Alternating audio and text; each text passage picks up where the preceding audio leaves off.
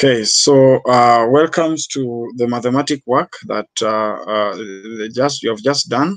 So I want to give you the explanation of what you are supposed to do, and again, you will also get these workings on your in the classroom. So I want just to explain what is supposed to be done. So Muyaka had the question number one was talking about Muyaka had money as follows. So you take four notes times 1,000, you get 4,000. Then three notes of 500, so 3 times 500, you get 1,500.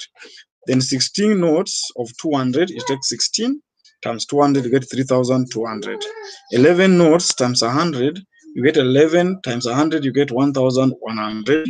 And then 9 notes of 50, so it's 9 times 50, you get 450. So you add all of them. Once you have multiplied, then you add all of them. So it becomes 4,000 plus 1,500 plus 3,200 plus 1,200 plus 450. You get 10,250. Now the question is, she changed all the money to 5 shillings coins. So you divide 10,250 by 5, then you get the answer to be 2,050. And that was supposed to be choice B. Then number 2, a trader deposited 20,000 in a bank. So the total amount of money that is deposited in the bank is 20,000. Now the money was in the following denomination. So 1,000 5 notes. So you take 1,000 times 5, you get 5,000. 500 notes were 15 notes. So you take 500 times 15, you get 7,500. 224 notes, you take 200 times 24, you get 4,800. Now this 4,800, the amount of money, then they're telling us that the remaining amount was in 100 shillings notes and 50 shillings notes. So what we do first is we add the 5,000 plus 7,500 plus 4,800, you get 17,300. So 17,300 minus the total amount that we were having, which was 20,000. So that 20,000 minus 17,300, we get 2,700. So this 2,700 is the one that was divided into 150. So you add 50 plus 100, you get 150. So 150 divide it with 2,700, you will get 18 notes. So each of them was 18. But the question is asking, how much money did the trader deposit in 50 shillings note? So you take 18 times 50, you will get 900 as the answer. Now for number 3, as I've already told you in the morning, you are supposed to paraphrase. You are supposed to paraphrase and tell us what you have. So this is a commission question. So you say salary is 500, so you write 500. Percentage commission 5%, write 5%. The sales of good above, so above is 4,000. In 1 month, he sold goods worth 80,000. So the total sales is 80,000. Then how much did he earn that month altogether? So they're asking us total earning. So you can put a question mark on total earning.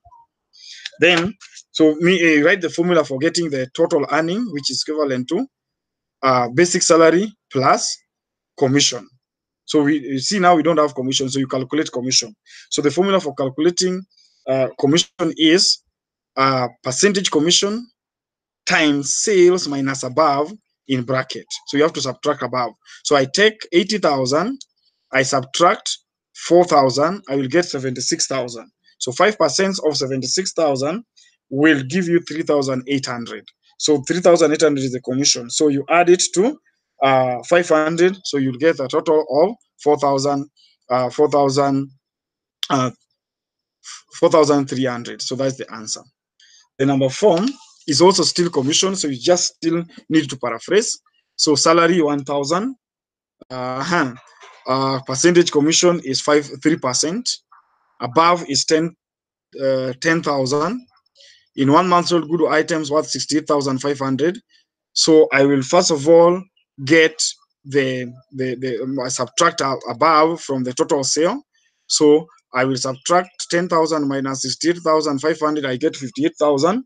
Then commission is 3 over 100 times 58,500. That one will give you 1,755. So this 1,755 plus the salary, which was 1,000. So that will give you 2,755. For construction number 5, I will post it in your group. So let's go to number 6. Now for number 6, where we have the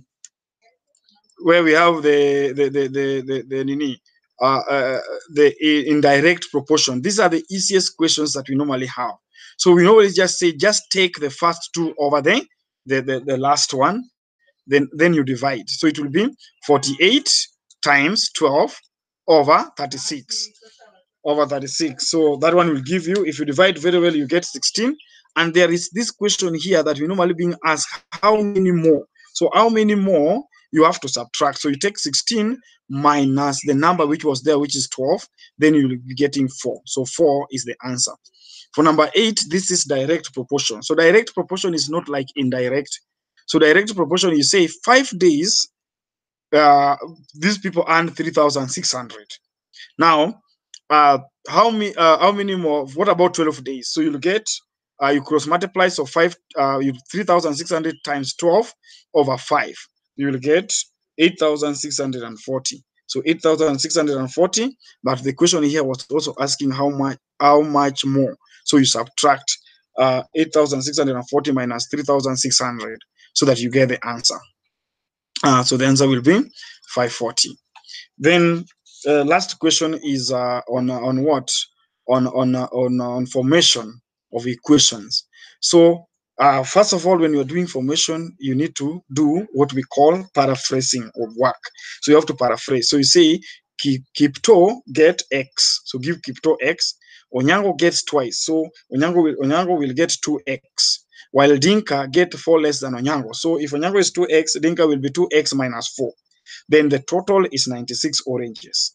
So you take 96 oranges as the total. So the first thing you do, add X, which is Kipto, plus 2X plus minus 4. That gives you 5X minus 4. You equate to 96. Then collect the like terms. So 4 goes there, become 96 plus 4, because it's a minus, become a plus. So 4 plus 96 gives you 100.